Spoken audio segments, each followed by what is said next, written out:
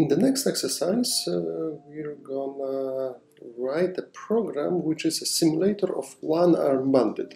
One-arm bandits are hazard machines where there are 3 slots, and for every slot there is drawn 1 symbol.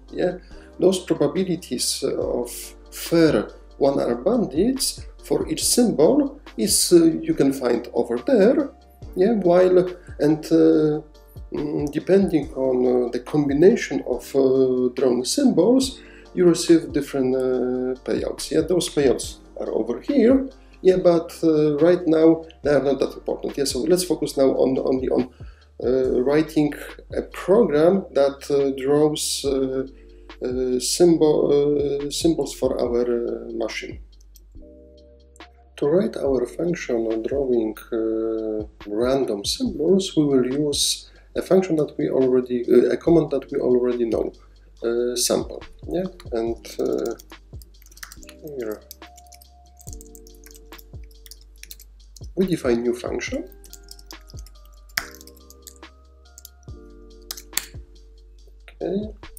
And now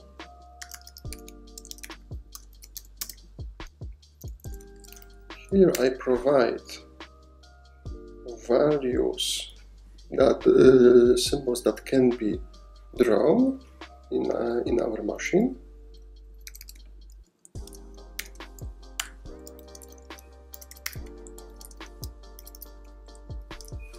So we have diamonds, 7, triple bar, double bar,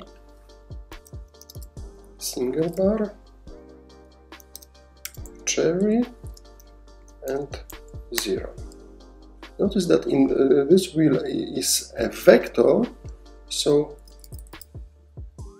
I couldn't write 7 as a number because other elements of this vector are characters. And the same thing is for 0. So now we create this vector of symbols and we sample from this vector and we draw 3 elements. And in slot machines those elements should be replaced. That it should be possible that I can draw 2 single bars, or that if I draw for one slot, if I draw one symbol, I should be able to draw the symbol again. So for this reason we provide argument true for replace. And new option that we will use in this exercise is prop. Prop is a vector of probabilities of elements x.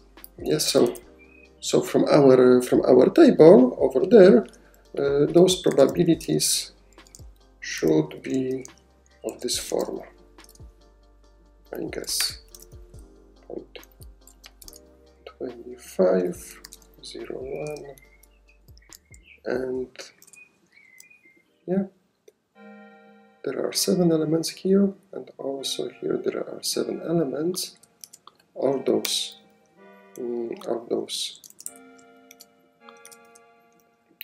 elements should sum to 1, and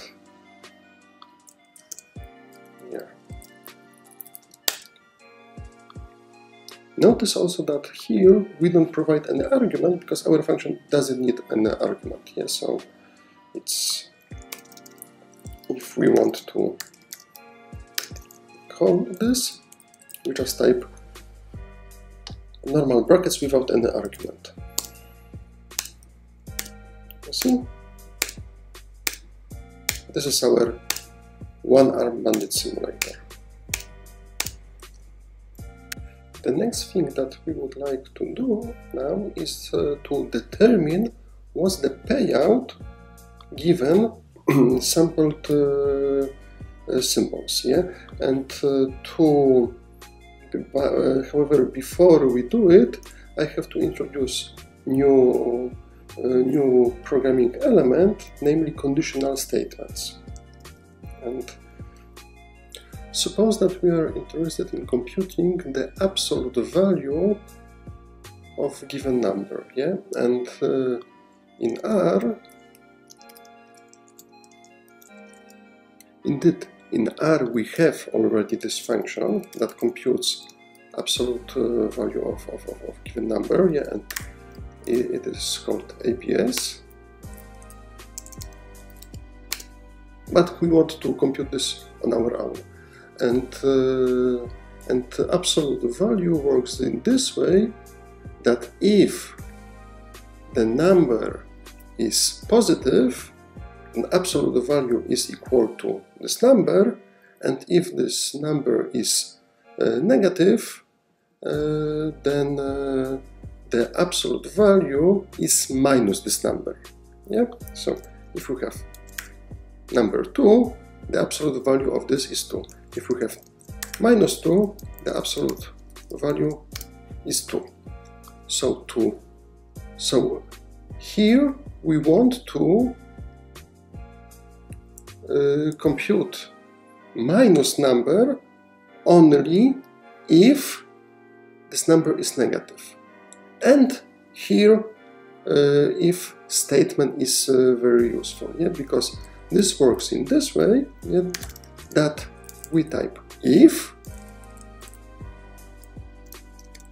use curly brackets, and in if statement we provide condition under condition that if this condition is true, then the chunk of the code inside curly brackets next to if statement is run. Yes, so if num is smaller than 0, sorry. Okay,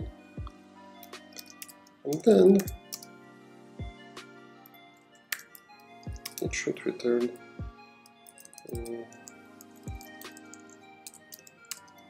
-1. Let's try it this way: -1 times num.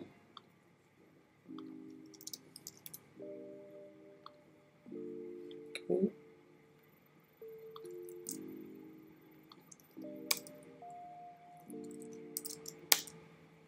Yeah, and on the other hand, if this is, I will copy this.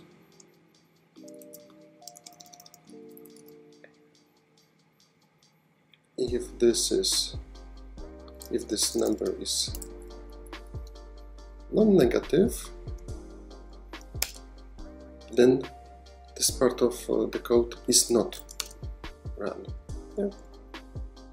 In the next example, we will write a function that returns a rounded number, and this example is to illustrate extension of if statement to if and else statement. Yes, so here we are interested in computing rounded number for our number. This works around how do we round numbers? If this decimal part is smaller than 0.5, then we return truncate integer part of this number. If this decimal part is equal or greater than 0.5, then we return integer number increased by 1. And in our example, to compute this, first we need to take this part and this part can be computed using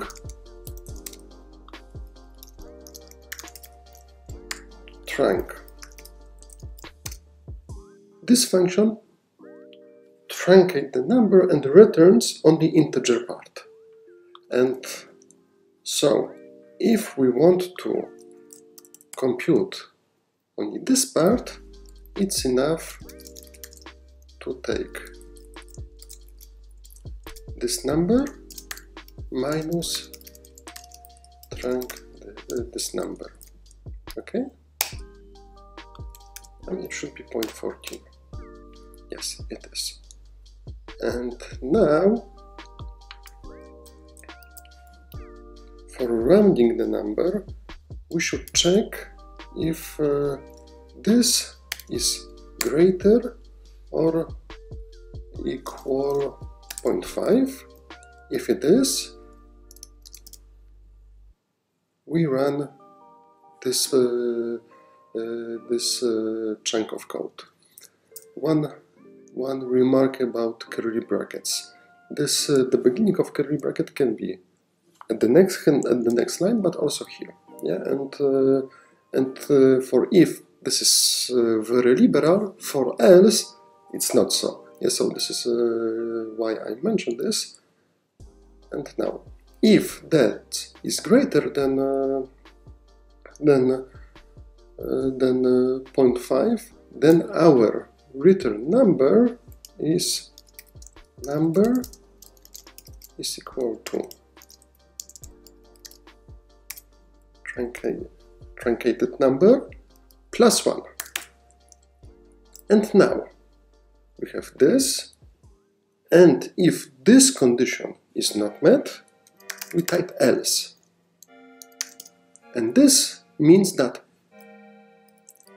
if the condition from if statement is not true, then this part of the code is run.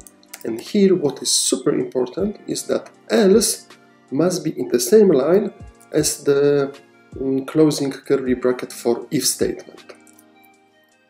Otherwise it won't work. Okay.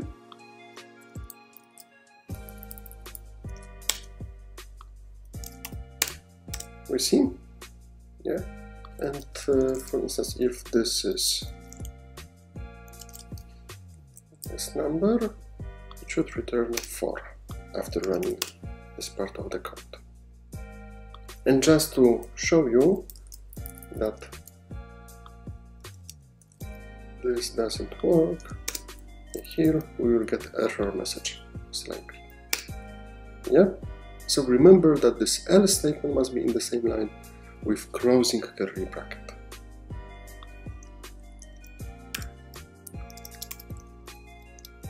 Won't work. The very last extension of conditional if statement is else if. And to illustrate how it works, before I present this example, I don't know whether I discussed this function. I don't think so. So print, it provides, yeah, it print the result or print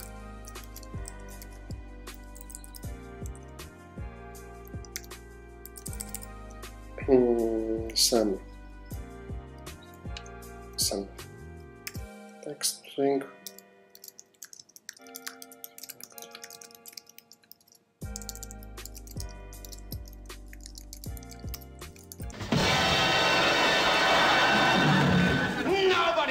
The Spanish Inquisition.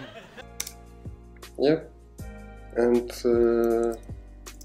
we can so here if we want to provide print some message, we can use print. And in this example, we will write a function that compares A and B. And let's say that those two numbers are exactly the same, and if A is greater than B, print A wins. Yeah? But in this situation, so we know that if A is greater than B, A wins, but we don't know whether if this is false, whether B wins or we have a tie. Yeah, because there are two possibilities, that B is greater than A or B is equal to A. So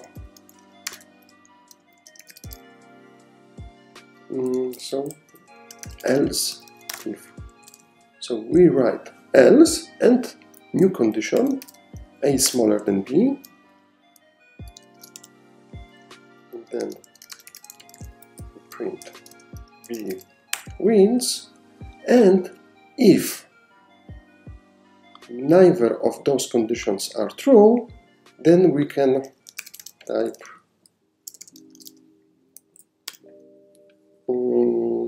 this code, which is run if none of those conditions are true. Okay.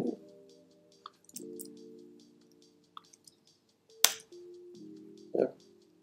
So this is how it works. Yeah, that the very last else is run. It runs the code if none of the previous conditions are met. We will write the code that computes the payout of the realized outcome in several steps. And the first step will be to check whether all sampled elements are of the same type. So suppose that we generated that our outcome of our function are 3 sevenths, and now we want to write such a code that that provides true result if all those elements are the same. How to do it? We can do it in several ways, and yeah. So let's start with the first example. We check whether the first element of the vector is equal to the second element. Okay, it is. And now we can check this, and using AND operator we can check whether those two conditions are true at the same time. Because of transitivity of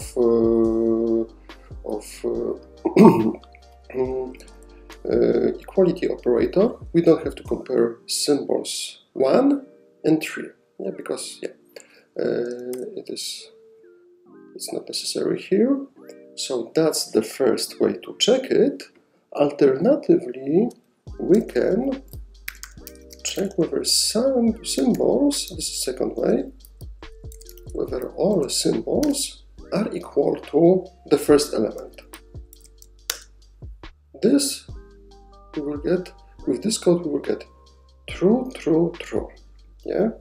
And if we want to check whether all those conditions are true, we can use function all that checks, we discussed this before, that this checks whether all conditions in all elements of the provided vector are true. Yeah? The third, quite smart way to do it is to use the command unique. Command unique returns unique values of a given vector. Yeah? So if we have something like this, it will return only unique values. And if we type symbols, we will get only, if all elements are the same, we will get only one element. So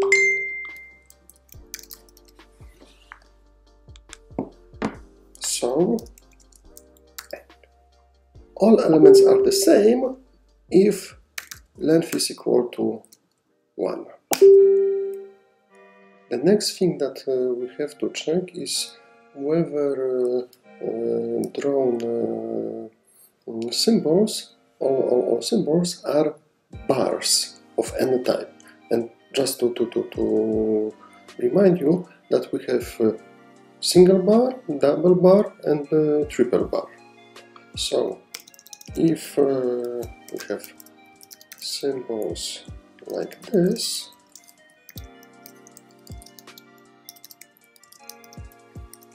yeah, so not all elements are the same, but here we have a case that that 2 elements are single bars and 1 element is double bar. How to check whether it's the case? So one solution, which is not very cool, is just to check whether symbols, the first element, is either single bar or double bar or triple bar.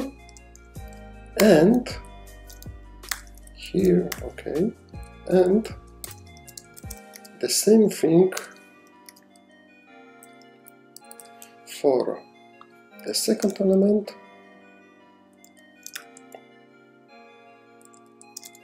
and the third element.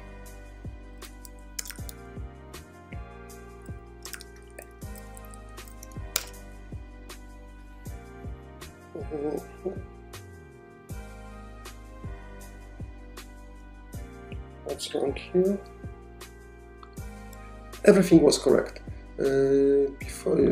What was the problem is that I forgot to change values of symbols, and now we have, before we had 777, yeah, and obviously that was the reason why this code returned false. Here now it returns true as expected. Also, what I would like to stress, this is a subtle but important thing, is that it's good programming practice to use brackets to determine the order of operations, because without those brackets over here, this AND operator would be computed before OR. AND operator of this condition and this condition. Yeah, so we have to use, we should use brackets to make our logical statements clear. Yeah, mainly to us, but also to R if we use AND and OR operator. That being said, this is not the smartest way to check this condition, because what is way smarter is just to use IN operator, and we check whether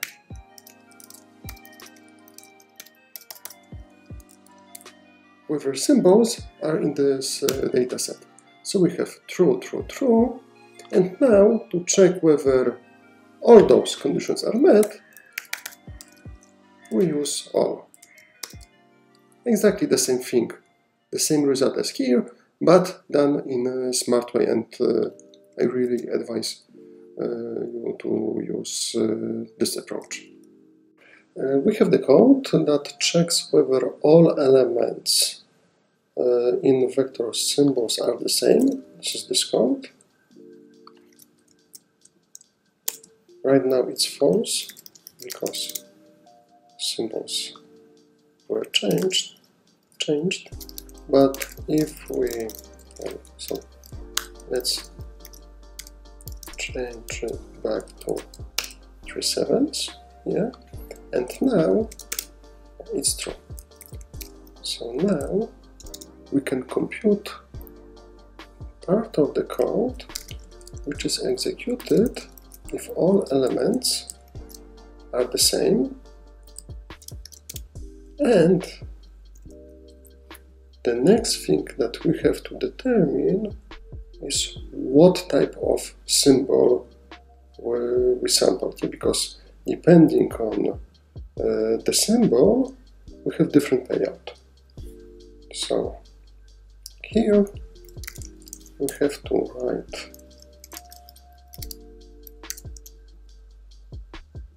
symbols, and we can create new variable symbols.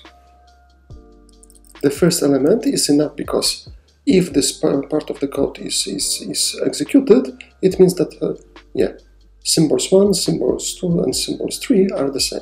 Yeah, and we check if this symbol is equal to diamonds, then our price is 100. If the symbol is not diamond, and else if symbol is triple bar, then the price is 40. I forgot to put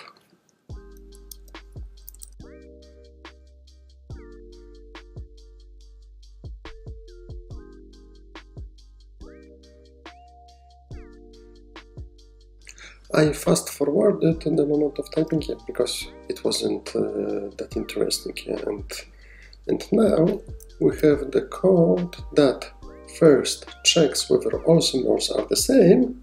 If they are, then we check what type of symbols, yeah, and in our case we have 3 sevens, so from our list it should return 80, I guess.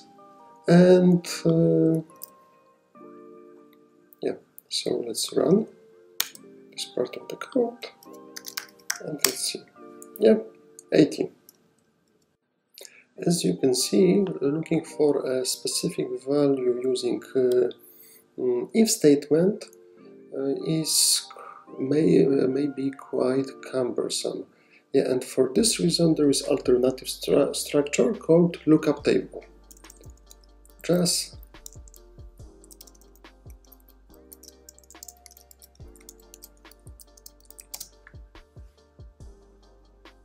before we discussed the following data structure, that we can create named vector,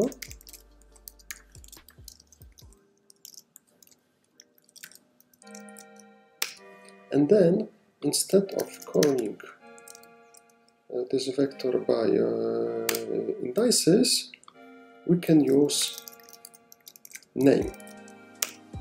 Yeah, if we call this, and then we call element QWE with this name, yeah, and this element has a value 43,423. Yeah, and if we want to obtain this result without this name, it's enough to put this. Yeah, why I'm talking about this right now? Because this sequence of many if conditions can be written in a very complex way, and the same thing can be done instead of many lines, only one line. Yeah. So let's write this.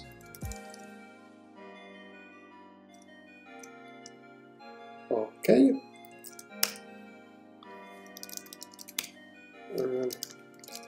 We have this vector, this named vector, and now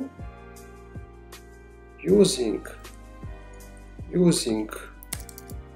our previous code, we can So if all elements are the same, we can check payouts, symbols, the first. So here we have 7. So we can check what's the payout, what's the price for element named 7. Yeah, and so here symbols 1. This is our price.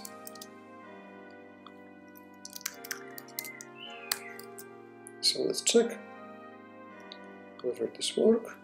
Also, yeah, here we should unname this, yeah, to eliminate the name in the output, yeah, and yeah, we get exactly the same result. And notice that here I needed how many lines? 1, 2, 3 lines to do the same thing as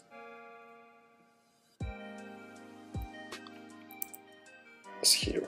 Yeah, I don't want to count how many lines I use here, but way too many. Yeah. By the way, this example also shows that very often smart code is much shorter than long code, and in the past programmers were paid for a number of lines they coded. Yeah, so it wasn't very efficient because programmers would get higher salary for writing this code instead of this one. Yeah, so yeah, it's a small digression. Our code that we have at this moment can be summarized in two parts. Yeah, and the first is that we check our code so far. We check whether all symbols are the same. We can assign this to this. And we check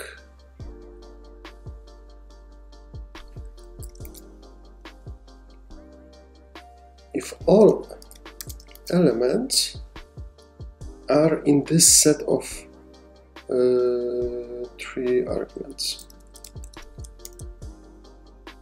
And if this condition is true, then we compute the price using our payout table, which is defined here, and this is our price. Else if all elements are not the same, but are bars of different types, then our price is equal to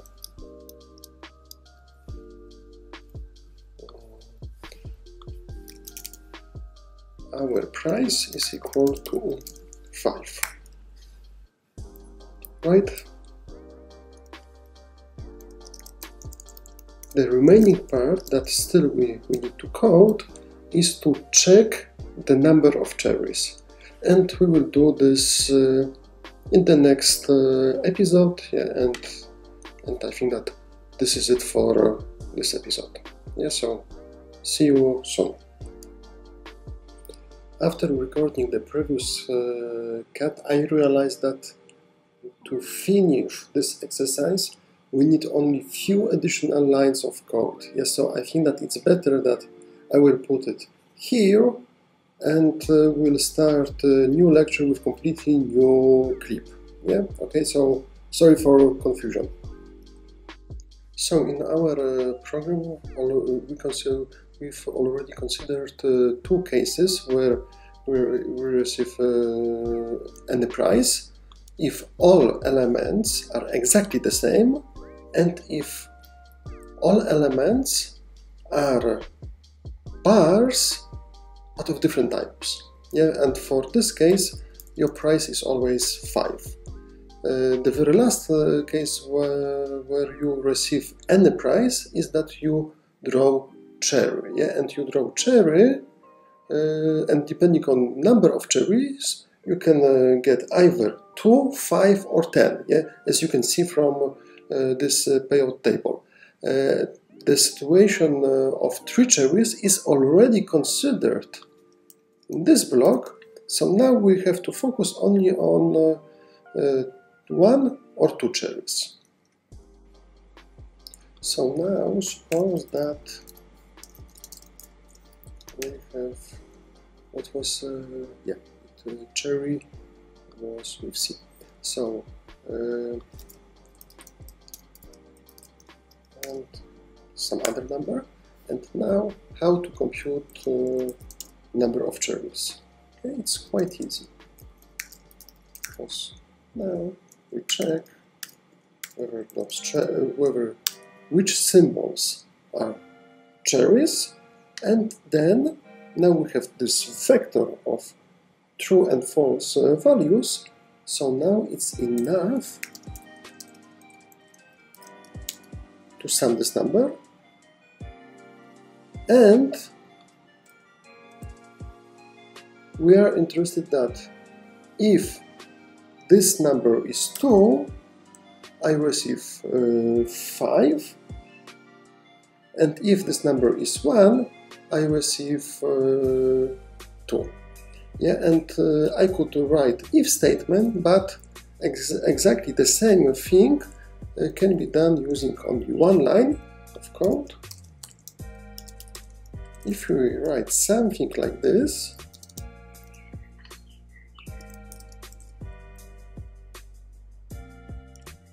and we have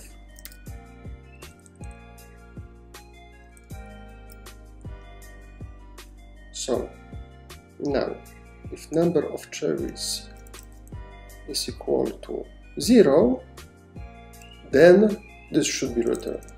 Sum is equal to 0, so here if we add +1, it will return the first element. If number of cherries is 1, then it should be returned 2, and 1 + 1 is 2.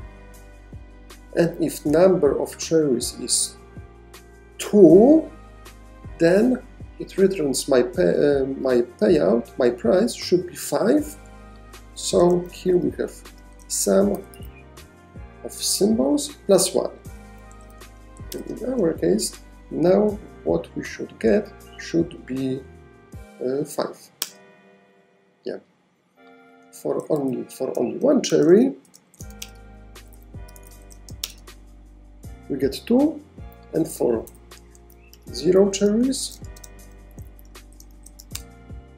yeah. Again, we could do it with if statements, but it would take a few additional lines of code, and this is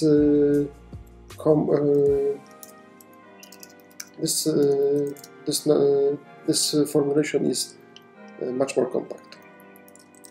Okay, so this is it.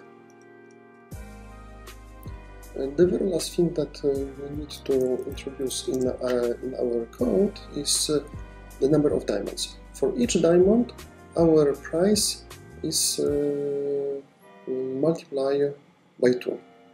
And so right now we have to check symbols.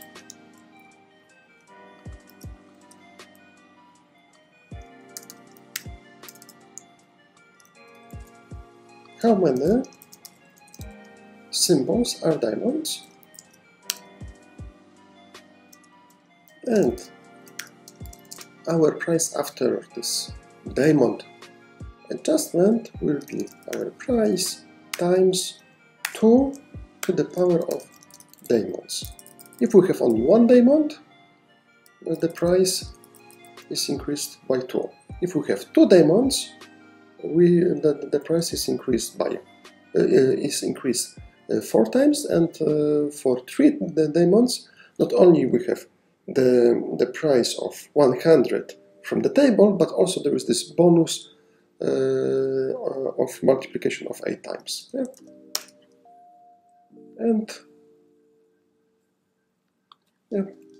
And this is it. Yeah, so now this is really the end of this course. Sorry for the confusion. Yeah, and tomorrow we will start lecture 2, which I think that in terms of length should be substantially shorter than this one, yeah, because normally it took me more than 1 day to teach all those materials. Yeah, so see you soon, yeah, and have a nice evening.